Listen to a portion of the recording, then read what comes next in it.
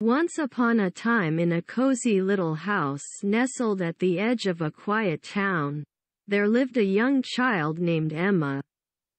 Emma had a teddy bear named Mr. Cuddles, who had been her faithful companion since the day she was born.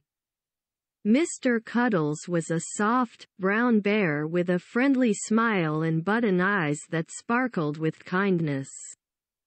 He was more than just a toy. He was her dearest friend. One bright and sunny morning, as Emma was getting ready for a day of play, she couldn't find Mr. Cuddles anywhere.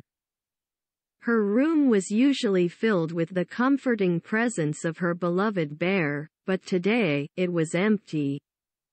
Emma's heart sank, and her eyes welled up with tears. She knew she had to find Mr. Cuddles.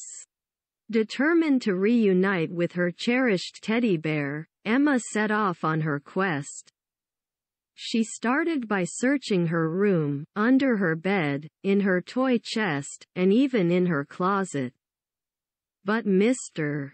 Cuddles was nowhere to be found. Just when Emma was about to lose hope, she heard a faint giggle coming from her dollhouse. Emma rushed over to the dollhouse, and to her astonishment, the tiny dolls that usually stood frozen inside were now alive and moving about. The dolls were a kind-hearted bunch and had seen Mr. Cuddles wandering through the house earlier that morning. They decided to help Emma on her quest to find her teddy bear. With the dolls as her guides, Emma embarked on a magical journey through her house.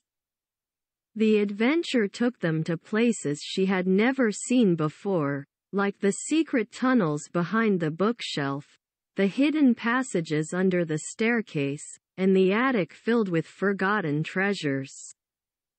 Along the way, they encountered other stuffed animals and toys who also wanted to assist in the search.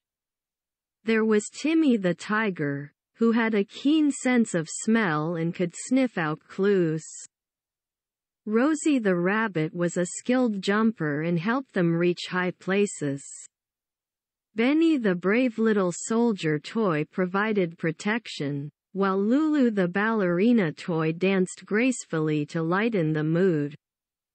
Together, they formed a loyal and resourceful team. As the day turned into night, the group of toys and Emma grew tired but never gave up hope. They finally reached the darkest and dustiest corner of the attic, where they found Mr. Cuddles snuggled up next to an old, forgotten quilt. Emma's face lit up with joy as she rushed to embrace her lost teddy bear. With Mr. Cuddles safely back in her arms, Emma thanked her newfound friends for their help and promised to visit them more often.